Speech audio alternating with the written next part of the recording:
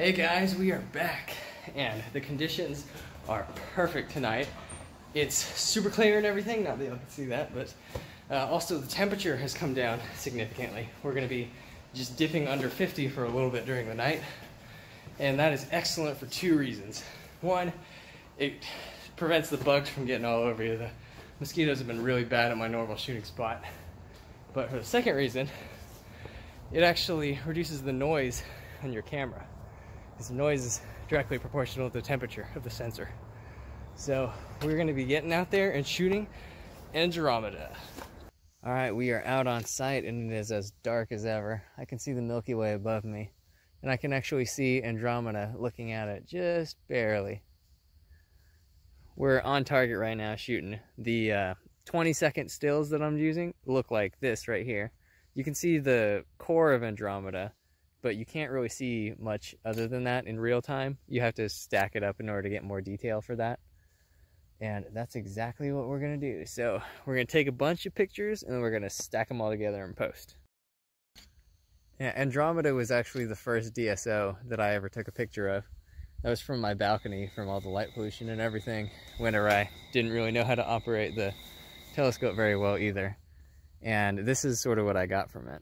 So there's a bunch of vignetting issues, as you can see, but our after image for, or our stacked image for this result now should be much better.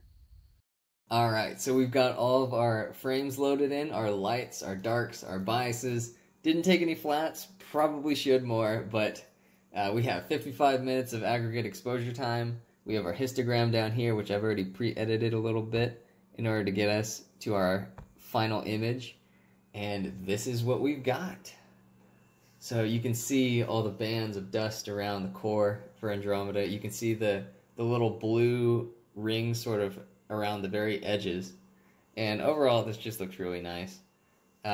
You generally would probably want more time. 55 minutes is kind of short compared to what I normally do for some of the other DSOs, but Andromeda is generally pretty bright, so I knew I could get away with a little bit less.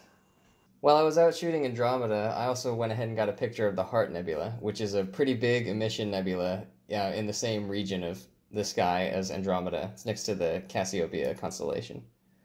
And this is a pretty heavy hydrogen alpha emission nebula, and it's pretty faint in this image. We only have at about another hour of aggregate time on here, but you can see the little shape of the heart, how you have the different lobes in the core in the center right there. So that was also one that I had been trying to image for quite a while, but had only just gotten around to doing so. That I'm also pretty happy with that right now. Thanks for watching, guys. If anybody has any questions or suggestions, leave them down in the comments below, and stay tuned for more astrophotography content.